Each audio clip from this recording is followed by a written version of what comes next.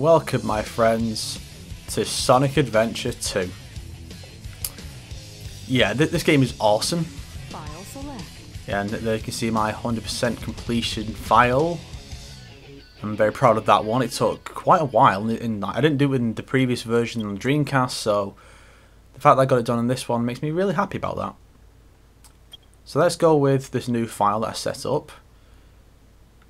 Yeah, I set this one up for so I set this one up and I was gonna get going with it, and then I was messing about with the options to see if you could turn on subtitles, and I think subtitles are on always.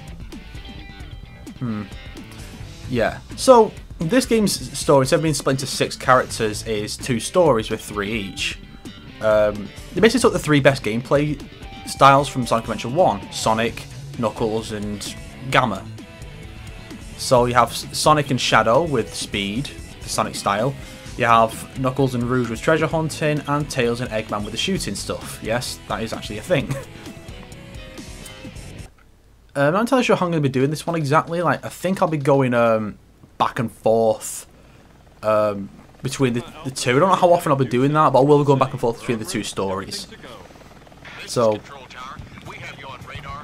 yeah, so this one is Sonic Adventure 2 Battle, which was actually the first of the 2 Sonic Adventure re-releases on GameCube. So there wasn't really a substantial amount of focus on the multiplayer stuff that they added.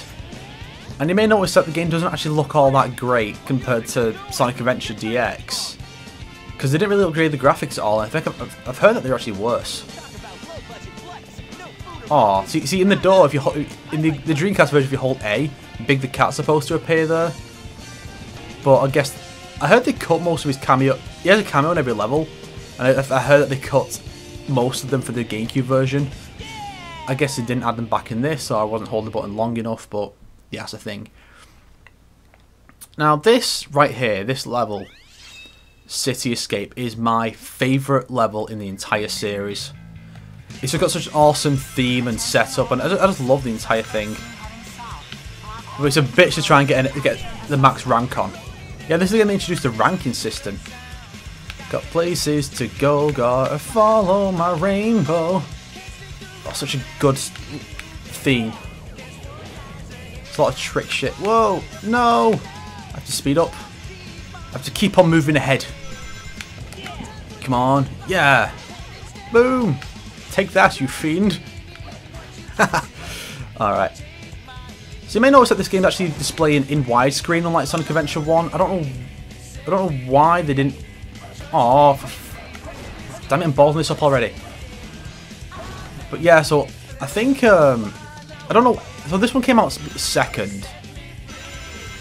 Sonic Adventure 1, Sonic Adventure DX HD version was brought out first.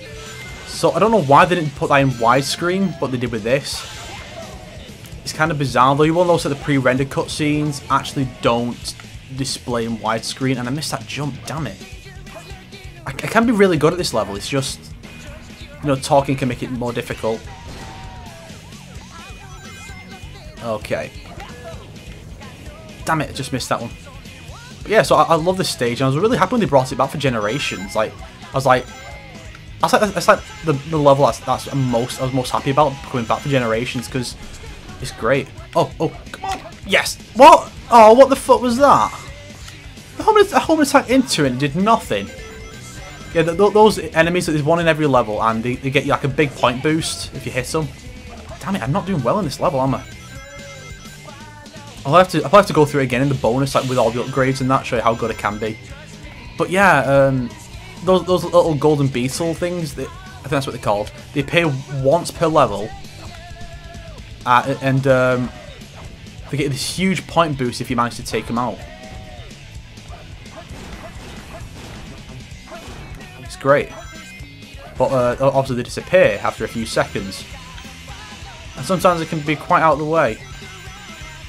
Yeah, you can see the grinding in this game. Like, this is when they introduced the idea of grinding. In fact, they even changed Sonic's shoes. The idea that they allow them to grind. Of course, they dropped that concept in later games to bring back the old shoes.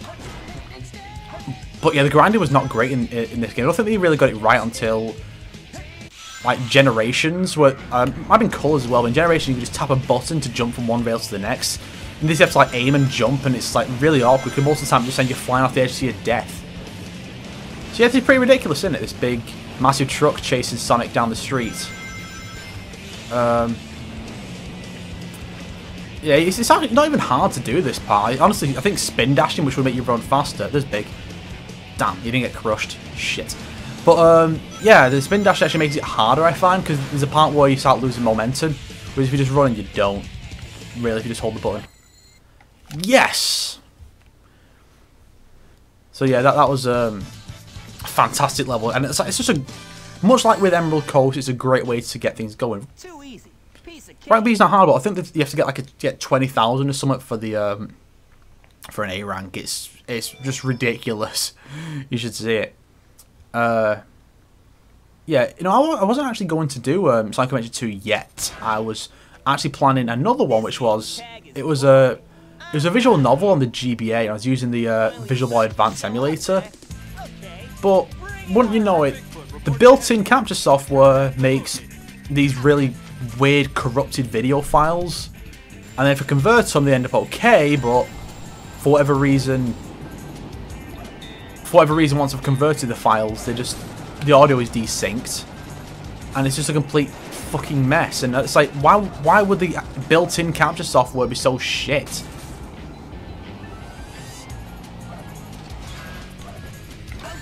No, shit. Suck it, bitch. There's a few bosses like this, but yeah, so this is a guy working for the government.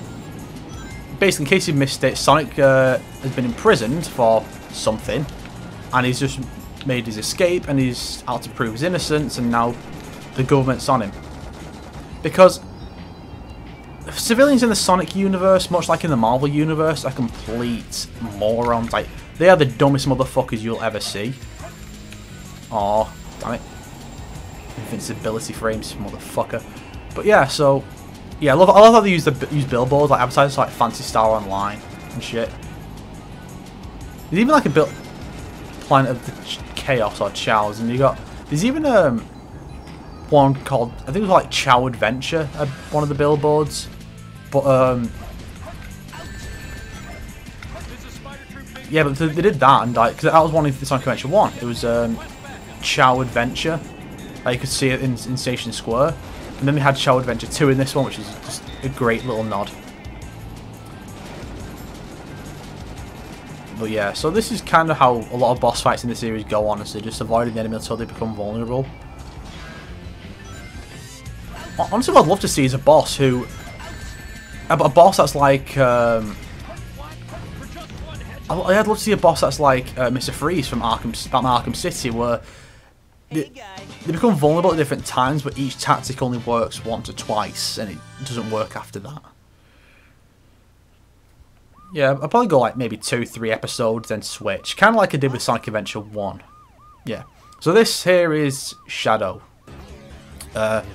Who's basically like the most popular character in the series other than Sonic. Like, even eclipses Metal Sonic in popularity. Yeah, the animation's still not great. But it's better than what it was, because they're not just using like limited animations like they were in the original. In this, a lot more specific. Now look how close Sonic is here. And then he's suddenly running from across the area. It's kind of silly. And I love how long it takes Chaos Control to actually work here. Whereas it doesn't take that long any other time in the entire series. I mean, even when it's doing more ridiculous stuff like time travel. And why just...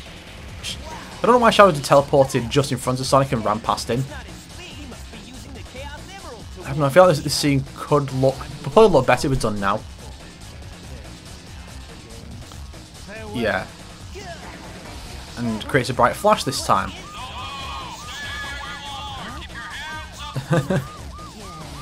Thing is, all these guys have no chance against Sonic. You can just run off easily.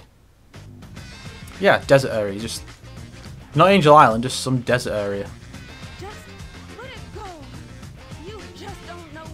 And that's Rouge, who is basically the series' sex appeal character.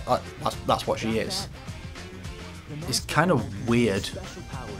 Okay, it's not kind of weird, it's very weird. In this series that's like, I guess primarily aimed at kids, they introduce a character like that. Who's calling who a thief?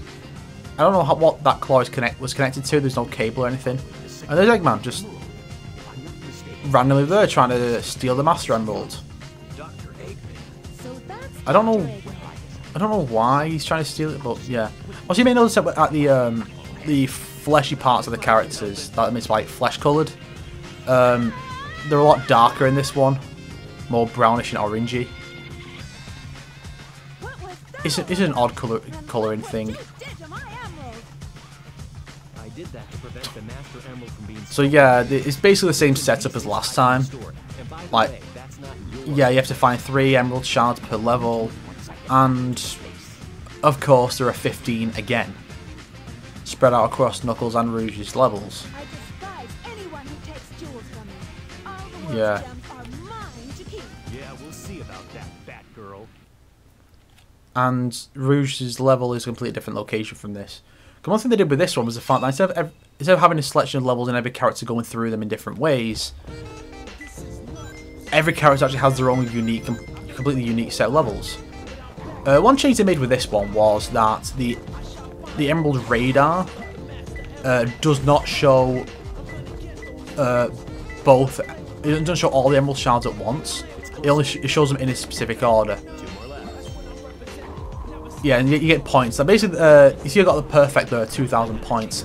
There are these hint markers throughout the levels that you can find, and they will give you hints to where the emeralds are. But if you can find an emerald piece quickly and without using less of those hints, you get more points.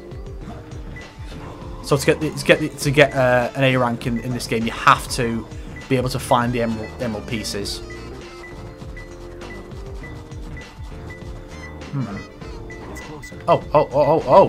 Oh shit! Yeah. I have to avoid getting hit because, you know, I didn't have any rings then. Yeah, I don't know who the fuck thought rap music was a fit for Knuckles. It's just bizarre, really. What? Come back here, you! Don't you run away from me, you bitch! Oh, what? I didn't get the 2,000. Son of a bitch! Haha! Yeah, this is perfect. Damn right it is, Knuckles. Yeah. How's that for a way to end an episode? Haha.